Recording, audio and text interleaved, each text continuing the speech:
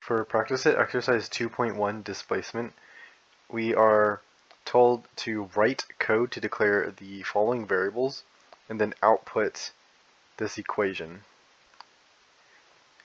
This is the equation in physics to find the position of a body in linear motion.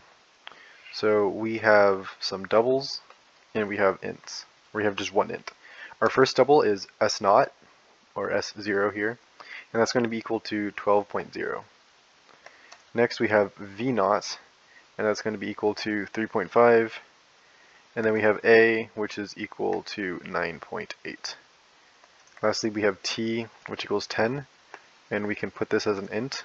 T is equal to 10, and that is all we are given. We need to print the value of the variable S. We can store S as a double and set it equal to this equation up here. We have S0 plus V0 times T plus, and then we can have A right here.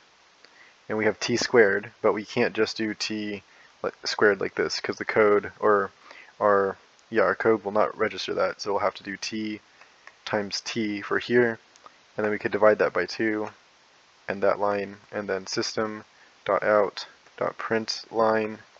Inside of here we can just print out S.